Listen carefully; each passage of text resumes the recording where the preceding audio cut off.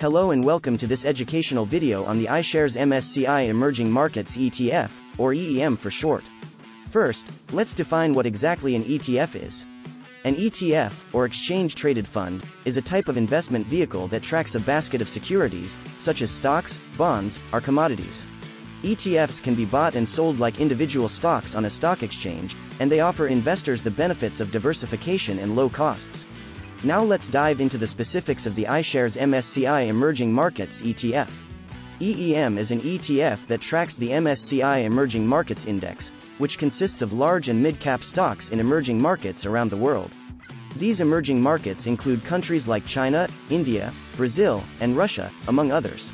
EEM offers investors exposure to a wide range of industries and sectors in these emerging markets, including technology, financials, and consumer staples. As of September 2021, the top 5 holdings of EEM include Alibaba Group Holding, Tencent Holdings, China Mobile, Taiwan Semiconductor Manufacturing, and Samsung Electronics. One key feature of EEM is its diversification. The ETF holds over 800 different stocks, providing investors with exposure to a wide range of companies and industries in emerging markets. This can help mitigate the risk associated with investing in individual stocks or a single market. In terms of performance, EEM has had a strong track record over the years. Since its inception in 2003, the ETF has consistently outperformed the MSCI Emerging Markets Index. From 2003 to 2021, EEM has delivered an average annual return of over 10%.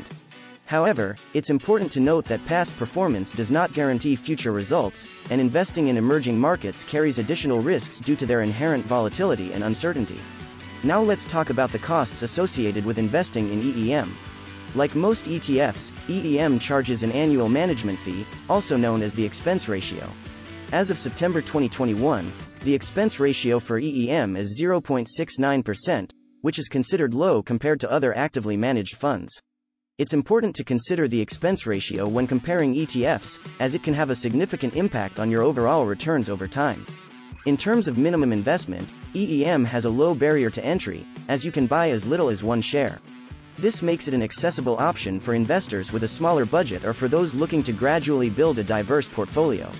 EEM is also highly liquid, meaning it can be easily bought and sold on a stock exchange throughout the day. This is a benefit for investors looking to quickly buy or sell their shares based on market conditions. In summary, the iShares MSCI Emerging Markets ETF is a low-cost, diversified investment option for those looking to gain exposure to emerging markets around the world. While it carries the risks inherent to emerging markets, EEM's strong performance and accessibility make it a solid choice for investors looking to diversify their portfolio. As always, it's important to do your own research and consult with a financial advisor before making any investment decisions. Thank you for watching.